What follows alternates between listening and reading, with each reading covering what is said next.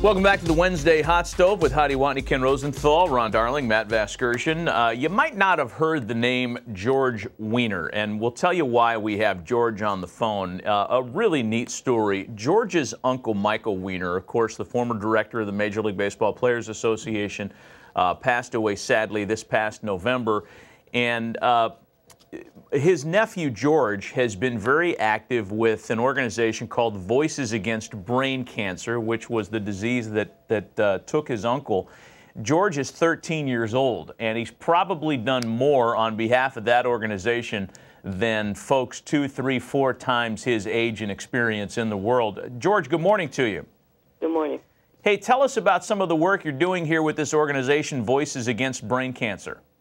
Well, for my mitzvah project, I made stickers for a hockey helmet that say, "Join the fight against brain cancer," with the gray ribbon in the middle.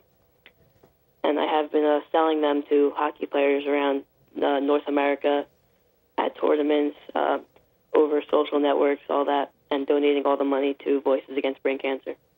You know, mitzvah project, of course, for George was an act of goodwill or good works, and that's a great way to do it. You know what I want to know, George, is you must miss him terribly, but what did your uncle mean to you? He meant a lot to me. He was like the perfect role model. I want to live my life just in his footsteps, make the world a better place. How much money have you raised for the organization, George? So far, over $1,800, and then I donated $1,000 from my bar mitzvah. That's unbelievable. That's really terrific. You know what? I'm curious, though. Why have you targeted hockey players? Are you a hockey fan? I play hockey. It's the thing I love to do. I got it. Okay, so you're combining a philanthropic effort with one of your first loves, and you're making the stickers yourself? Yes, I'm making them on I found the website called Zazzle.com that lets you design the stickers. So took me a little bit, but I came up with a design to do. It's really neat.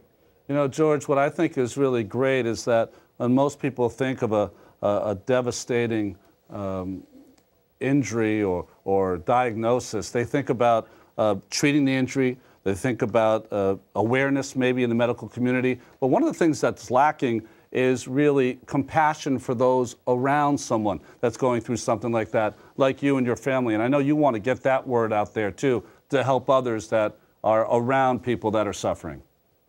Yeah, well, my Uncle Mike was very open about his disease. He talked about it to the public, so to raise awareness, so I want to do the same thing as him.